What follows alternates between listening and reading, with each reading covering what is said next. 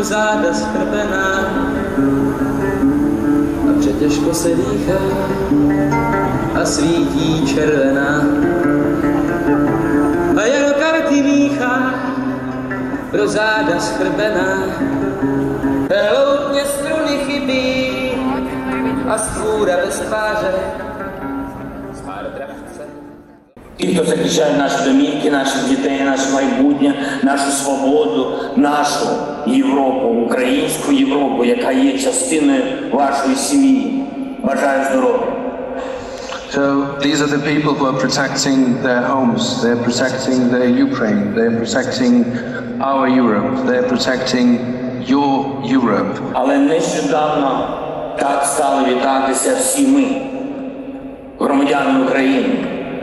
Не тільки військові, всі ми, хто захищає Україну від вторгнення повномасштабної війни з боку Росії проти нас, проти кожної нашої сім'ї. But from recently, this soldier greeting, this army greeting, is something that ordinary people are starting to use in their day-to-day language when greeting each other. Because we are protecting our country from Russian invasion, from the Russian attack. We are protecting our homes and our land from the full-fledged and out Russian war and Russian aggression. Сьогодні ми всі військові, всі ми захищаємо нашу державу. Кожний на своєму дуже важливому місці. Військові з автоматами на передовій, лікарі зі скальпелем в шпиталях і діти. Діти, які захищають нас своїми посмішками і сльозами. І це і є наше серце, серце України, і це і є наша мотивація. Today we are all servicemen. Some of us are military servicemen serving our country in the army. Others are serving as doctors with scalpels in their hands during the surgical operations. Others working to protect the children and their families. And this is our heart. This is the heart of Ukraine, standing together against the evil. Першу хвилину я хочу віддати мовчання і вшанувати пам'ять всіх загиблих наших військових, наших спецслужбовців, поліцейських, розвідників, пожежників, тих, хто віддав своє життя. And this first minute I would like to dedicate to the minute of silence to those who have fallen in the fight for their country, to our soldiers, to those who served in the fire crews, those who are working as pilots, those who are making heroic deeds in different areas protecting their country and have given their lives away for this.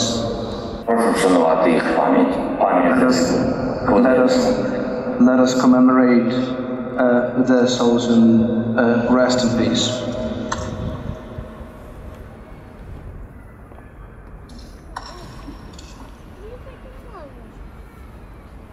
Другу хвилину свого виступу я хочу надати також мовчання на честь наших цивільних, дорослих і дітей, десятків і сотень тих, хто віддав своє життя, але не знав про це, віддав життя і отримав вічний спокій.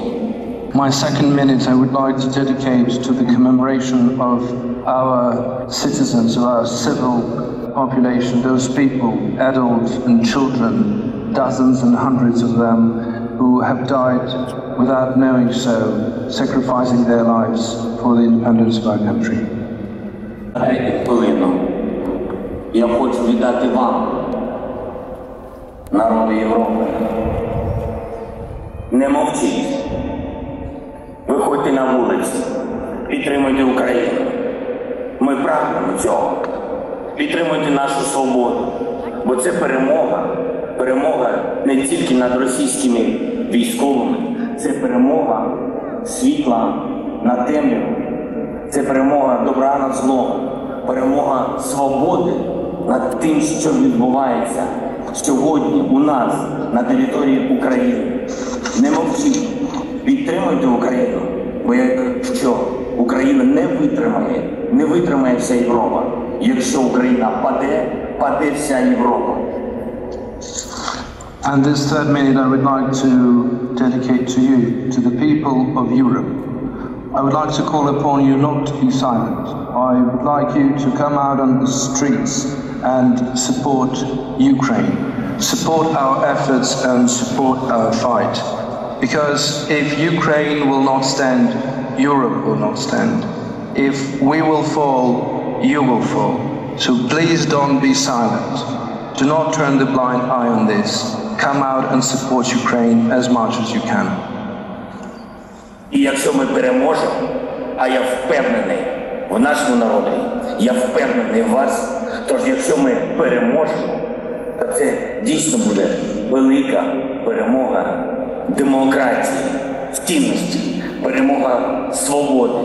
Це тоді хвилини мовчання перетворяться в роки розсвіту.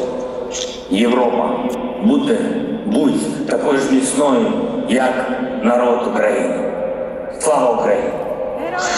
And if we win, and I'm sure we win, this will be the victory for the whole democratic world. This will be the victory of our freedom. This will be the victory of light over darkness, of freedom over slavery. And if we win, we will become as blossoming as Europe, and Europe will be flourishing more than ever after this magnificent victory. Glory to Ukraine. Slava Ukraine. Прага, Ліон, Париж. Кожен з вас сьогодні українець. Дякую.